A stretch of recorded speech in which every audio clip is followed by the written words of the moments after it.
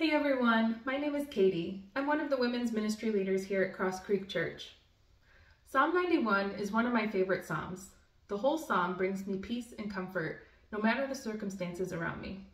It does not promise me a life without trial and tribulation, but it does reassure me that I'm protected by the Almighty God when I face them. We all will have obstacles in life. If we run from these difficulties, we're denying God an opportunity to work in and through us. We can ask God to remove the obstacles, but oftentimes He doesn't, and that's in order to grow and to strengthen us. While it's the hardest option, it's likely the best. We should be asking God to turn our fear into faith and to trust that God will protect us no matter what comes our way.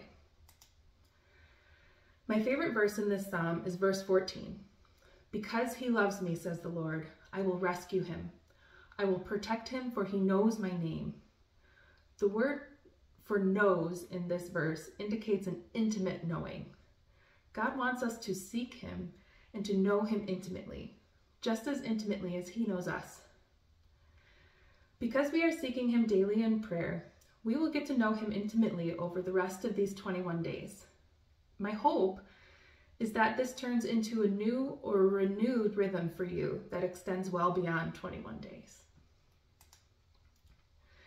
Today, I'm going to close by speaking this psalm as a prayer over all of us, over whatever battle you're facing or whatever battle's on the horizon, whatever is overtaking your thoughts that is not the truth.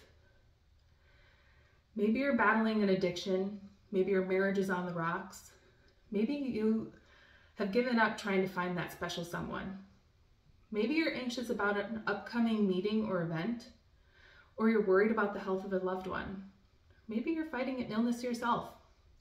Whatever it is that is exhausting you, overwhelming you, and depleting you from everything, take the time to lay it down at Jesus' feet. As I declare this psalm over us, release it all. Close your eyes, breathe in through your nose and out through your mouth, and focus only on the words being spoken, because they are God's words of truth for you.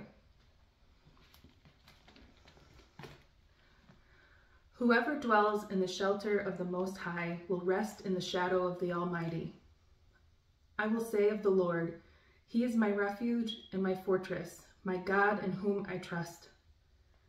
Surely He will save you from the fowler's snare and from the deadly pestilence. He will cover you with His feathers, and under His wings you will find refuge. His faithfulness will be your shield and rampart. You will not fear the terror of night, nor the arrow that flies by day, nor the pestilence that stalks in the darkness, nor the plague that destroys at midday. 1,000 may fall at your side, 10,000 at your right hand, but it will not come near you. You will only observe with your eyes and see the punishment of the wicked. If you say, the Lord is my refuge, and you make the Most High your dwelling, no harm will overtake you. No disaster will come near your tent. For He will command His angels concerning you to guard you in all your ways. They will lift you up in their hands so that you will not strike your foot against a stone. You will tread on the lion and the cobra. You will trample the great lion and the serpent. Because He loves me, says the Lord, I will rescue Him. I will protect Him, for He knows my name. He will call on me, and I will answer Him. I will be with Him in trouble. I will deliver Him and honor Him.